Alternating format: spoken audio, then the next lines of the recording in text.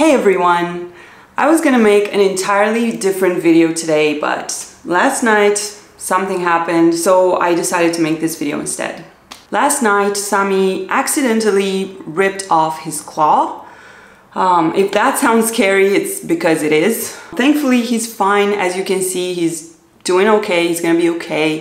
He's just in a little bit of pain right now and he has to wear this cone for a few days. I thought that it would be useful to make this video because I think there are a lot of people out there who don't know about this, just like I didn't. I mean, I had no idea that this could even happen. Like a dog's claw can just fall off. I'm not talking broken here, I'm talking just completely falling off. So I'm gonna tell you how this happened, why it happened, what we did to manage it, and I want you to be prepared in case this ever happens with your dog. I hope it never does, but in case this should happen, I don't want you to panic like I did last night.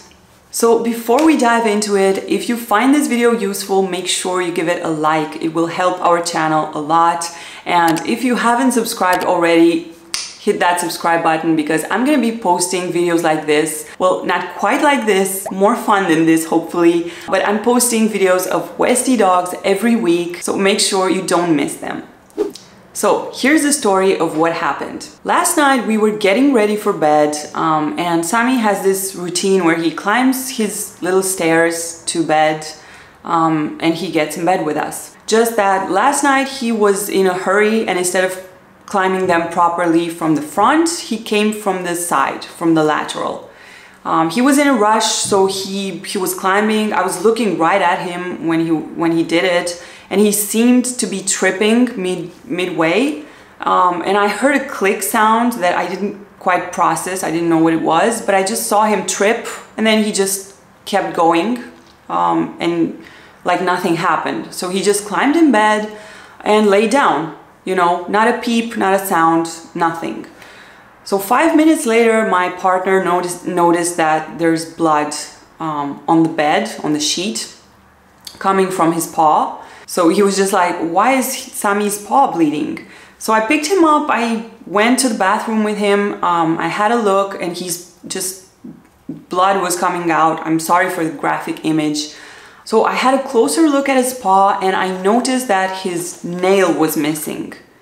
So I just instinctively, I looked towards the stair and there it was. Underneath the stair, you could clearly see his claw on the floor, which clearly when he jumped the stairs from the lateral side, he must have gotten his claw caught between the stair and the wooden structure and his claw just got ripped off.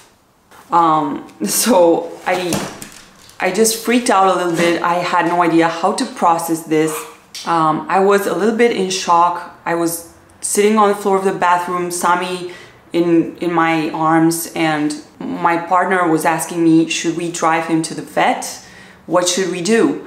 So I thought about it for a second. It was midnight. I didn't know if any vet hospital was going to be open, but I said, sure, you know, let's drive him to the vet and hopefully it's gonna be open, because I just didn't know what else to do.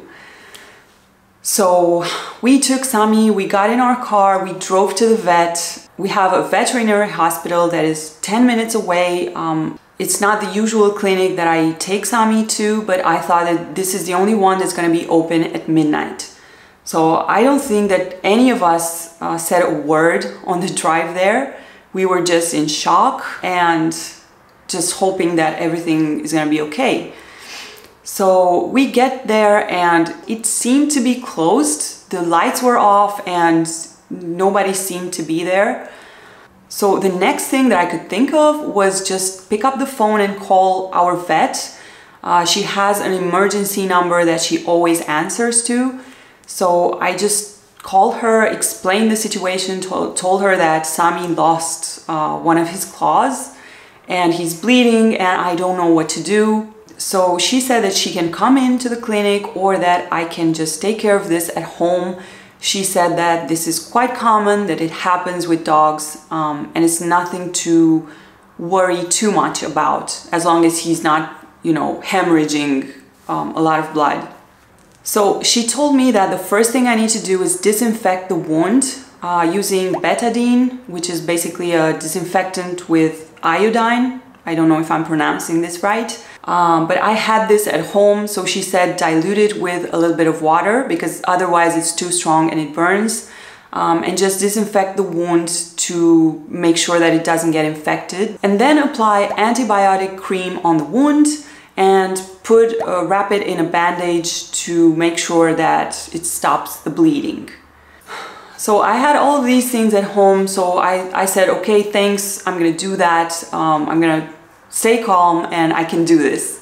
In the meantime, by the time I hung up, my partner was looking at the glass at the window of the vet hospital that we were still in front of, and he noticed that there was a 24/7 sign, and that you can actually ring the bell and there's someone on call. So we thought, you know, as long as we're still here, we might as well just go in and have Sami checked by an actual doctor. So we went in, there was a doctor on call who could see Sami right away, which was great news. They did say that it was going to be more expensive because of the emergency fee, 58 euros for the consultation, which is roughly double than what I normally pay for a consultation to the vet. So this was fine, you know, I just wanted Sami to be okay. And I was also hoping that maybe he's gonna get some painkillers, which I don't have at home.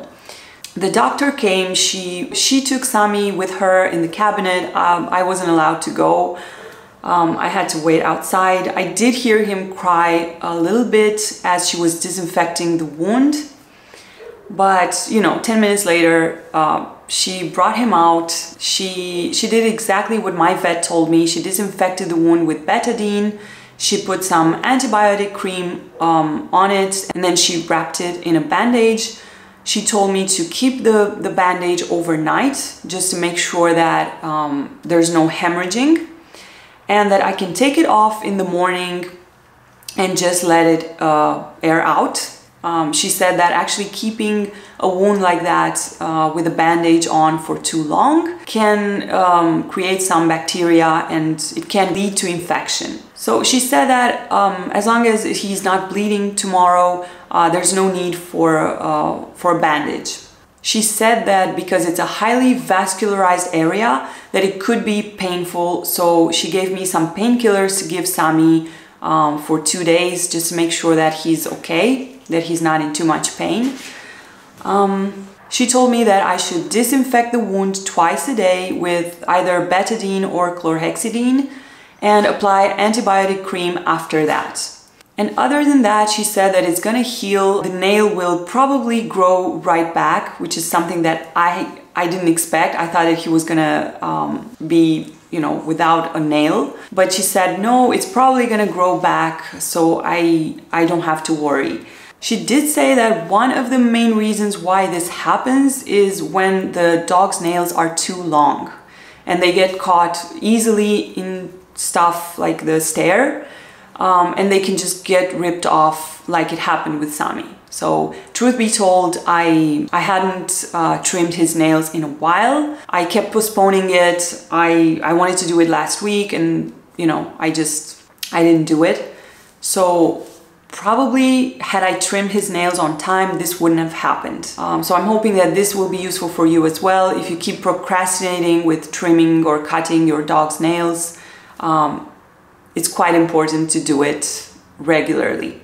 So thankfully, all was okay. Honestly, I was super relieved when we left the vet because it was a lot to process and it was quite scary and, you know, quite stressful, and I didn't know if he was gonna be okay.